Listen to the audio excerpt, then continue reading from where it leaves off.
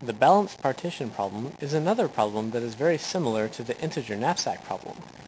The input is a set of n integers, each ranging from 0 to k. I'll call these integers a1 through an. And my goal is to partition those integers into two subsets, s1 and s2, such that I minimize the difference of the sums of the elements in each of the two subsets.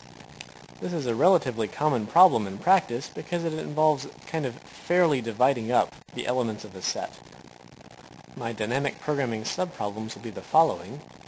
I'm going to let p of ij take the value 1 if there is some subset of the first I integers which has a sum of j, and I'm going to let pij be 0 otherwise.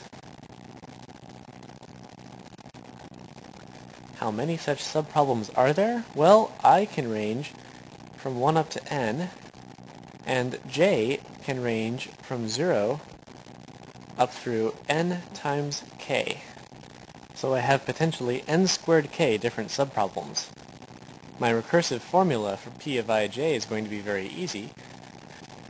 P of ij is going to be equal to 1 if p of I minus 1j is equal to 1, because in this case I know I have a subset of the first I minus 1 elements that sums to j, and p of ij will also be 1 if p of I minus 1 j minus ai is equal to 1, because in this case there's a subset of the first I minus 1 elements which sums to j minus ai. So if I then add in the ith element, I'll have a subset of the first I elements which sums to j.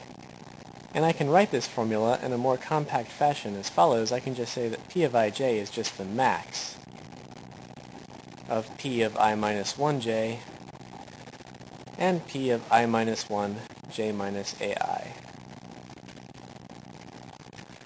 Okay, so solving for all of these pij values is going to take me order of n squared k time, because each one of them requires order 1 time to compute, and there's n squared k of them.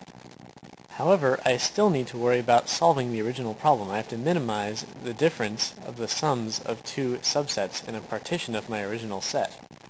So to do that, let's let s denote the sum of all of the integers in my original set divided by 2. And what I'd like to do is find a subset of the elements a1 through an whose sum is as close to s as possible. If I can hit s exactly, then that means that my objective value is going to be 0.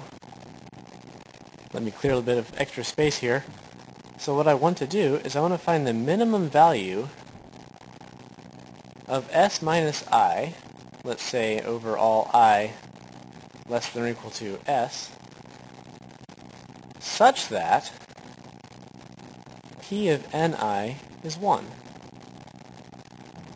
And all this says is, of all the possible sums I that I can get by dividing up these n numbers, I want to pick the one that minimizes the distance from s. So let's consider the value of I which minimizes that expression, and let's let s1 be the subset whose sum is equal to I. If I look at the remaining elements, and I call that set s2, then I know that that remaining set has a sum equal to twice s minus I, because all of the elements, a1 through an, sum up to 2s. Note that I can actually find the elements in s1 and the elements in s2 using the standard trick of maintaining backpointers. If I now look at my objective, the absolute value of the difference of the sum of s1 minus the sum of s2, then I see that this is going to be equal to twice s minus twice I, which is nothing more than twice the value of this minimization expression. So if I look at this minimization expression, it gives me the optimal objective value for my problem, and I'm also able to find the sets s1 and s2 which achieve that optimal objective.